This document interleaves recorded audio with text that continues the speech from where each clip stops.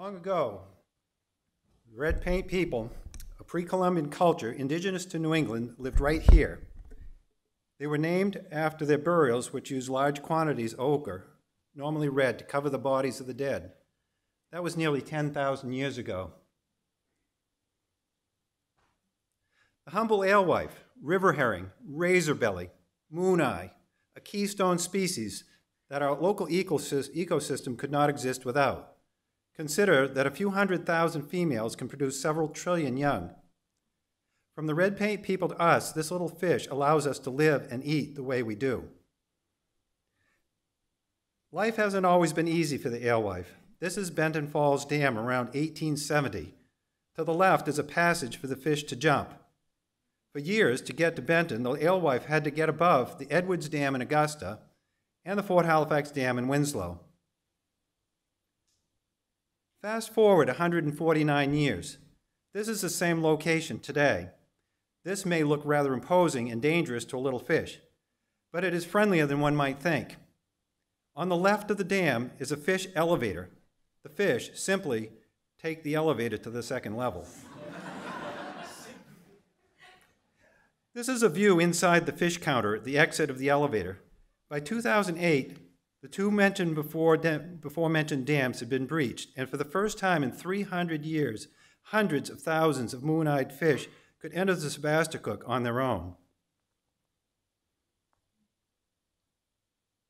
The Sebasticook supports the largest annual run of river herring in New England.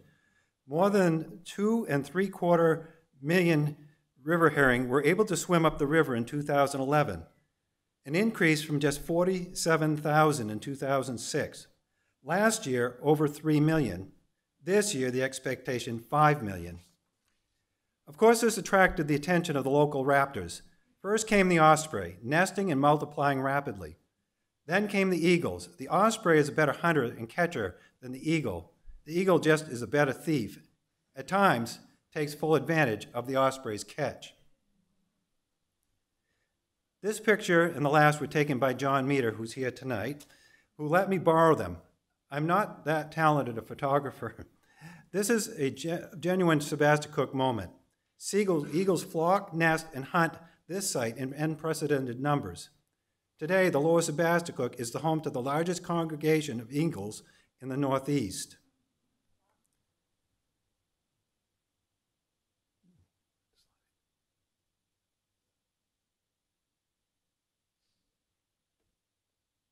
It's not moving.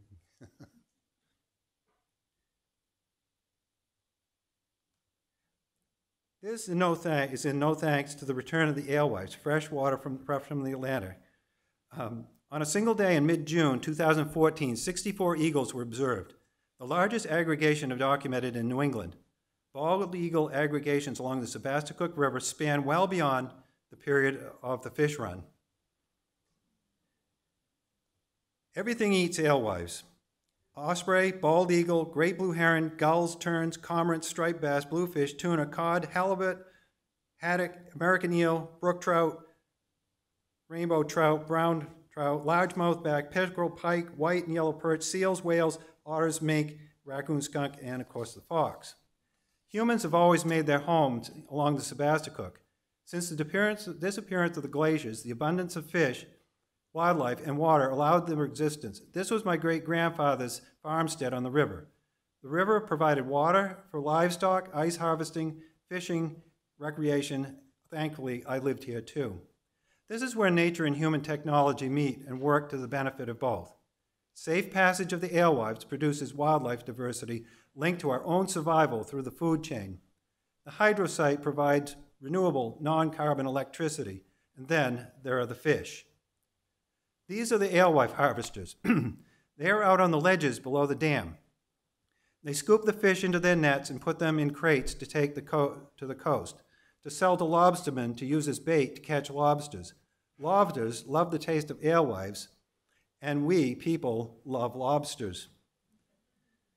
The harvest can only take a number of fish that will not hurt the population. The limit helps the alewife species remain strong, so there will be enough alewives to ensure the future of the alewives and all the critters that they feed.